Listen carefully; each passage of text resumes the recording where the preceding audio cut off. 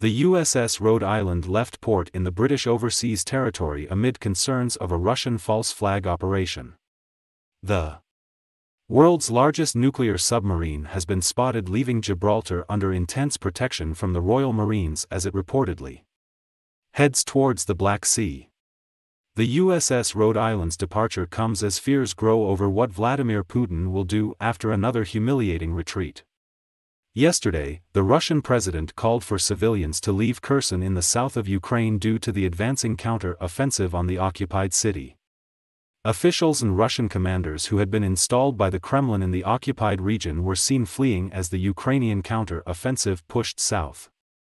Putin's regime has repeatedly claimed Ukraine was planning to set off a dirty bomb, an explosive laced with radioactive material, which intelligence officials believe may be a precursor to a false flag operation.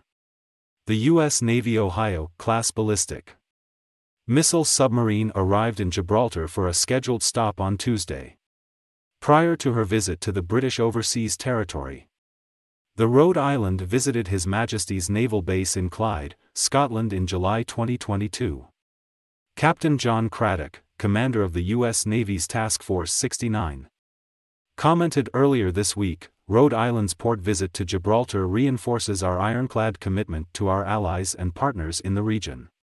The US and UK share a strong history of cooperation, through exercises, operations, and cooperation activities such as this, that enhance our combined capabilities and partnership. The complexity, lethality, and tactical expertise of Rhode Island epitomizes the effectiveness and strength of the submarine force. The Georgia-based submarine, which was first launched in 1993, is described by the U.S. Navy as flexible and survivable, with the ability to patrol continuously as a highly effective element of the U.S. nuclear deterrence force. It is equipped with 24 missile tubes and 4 torpedo tubes, and has been assigned to Submarine Group 10. It is capable of firing Trident II missiles. Task Force 69 is responsible for submarine warfare operations in the United States European Command and U.S. African Command areas of responsibility. Specifically, Task Force 69 is composed of attack submarines and guided missile submarines capable of a range of combat and intelligence collection missions.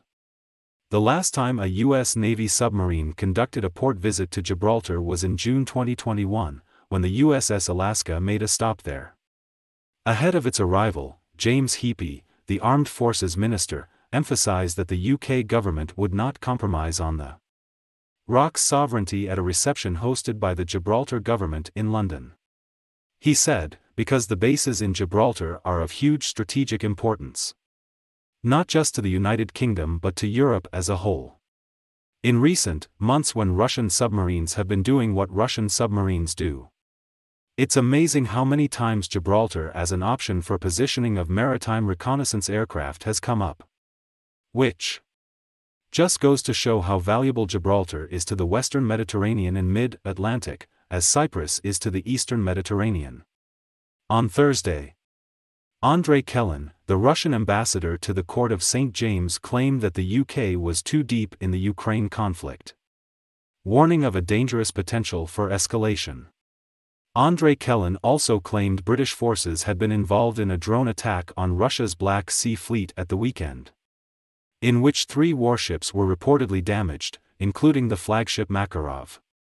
He added, "We perfectly know about participation of British specialists in training, preparation and execution of plans against the Russian infrastructure and the Russian fleet in the Black Sea. We know that it has been done." A UK government spokesperson said the Russian allegations were an attempt to distract attention from its horrific invasion of Ukraine and its woeful mismanagement of the war. They added, "We do not plan to give a running commentary on these allegations.